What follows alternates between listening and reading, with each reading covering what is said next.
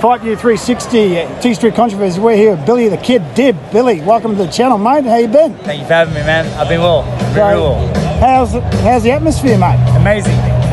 You know, it's not full yet, but it's getting there. So can't wait to see it when it's. You've been part of some pretty big fights in your career in the States and here as well. How do you compare this to? I mean, this is amazing, but you know, I've been on the undercard of Hopkins, Palicte, De La Hoya, Mayweather. That was massive. You know what I mean? So.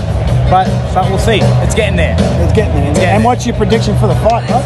Look, man, as I've been saying, I think the only way that George wins is the best George Kambosos has to turn up.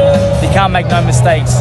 Devin Haney is flawless, nearly flawless, I would say. He's got amazing boxing skills. He's very silky, very smooth. I think in order for George to win, he's going to need to turn up 100%. A+. And he will. I have no doubt he will, right? I think so, man. Look, he's got the desire, he's got the heart, and he's got the mongrel. Let's see what he can do, man. He's got the mongrel. Well, thanks for joining us on Fight Year 360, mate. We look forward to seeing you on next fight. Keep us posted. Thank you very much, mate. God bless you guys.